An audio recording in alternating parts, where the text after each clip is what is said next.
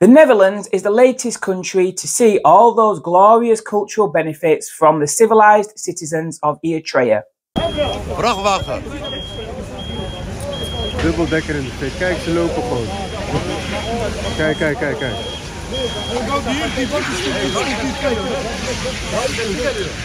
Oh, kijk.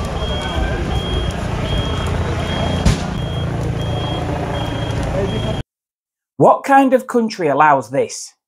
What kind of country thinks nothing of importing people who behave like this once they arrive? Let me tell you what kind of country. A country run by elites who have contempt for the people they rule over. Elites who don't believe in national borders. Elites who don't even believe their own country should exist in any recognisable form, because without national borders, there is no nation. All there is just a piece of land. They should stand trial for high treason. What possible benefit do European countries get from importing people who have zero respect for the customs and culture of the country that has taken them in? People who proceed to smash up the country they have arrived in over politics in their homelands thousands of miles away on a different continent. Why on earth is the politics of Eritrea being played out on Europe's streets? It's bad enough them being here without the rioting. With it, just adds insult to injury. Not that any of this should matter, but apparently a group loyal to Eritrea's government was holding a meeting when the venue was attacked by those who oppose Eritrea's government. It then erupted into a full-scale riot.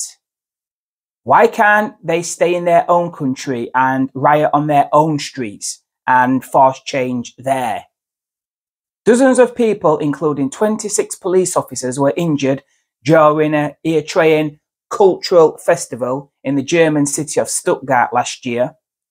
Well, Europe is finding out all about their culture on its streets. Yet no doubt there'll be no deportations.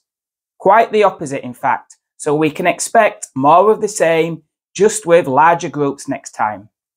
England has nowhere near as big a population of these people as Germany, Netherlands and Sweden does. But we have already seen riots on London's streets. Massive planks of wood and sticks seems to be their weapon of choice. Time to put an end to this insanity. These people need to be stopped from entering Europe, and those already here returned. Dutch politician Geert Wilders has promised to do something about it, but let's hope for all our sakes he is able to do so. Britain's government has no interest in doing anything about it, though it is more than happy to lie to its people and pretend that it does care just to get our votes. It's time all our countries put a stop to this madness. Rest assured, if they don't, there won't be a Netherlands, a Sweden, a Britain, or a Europe left. We will have become the colonised.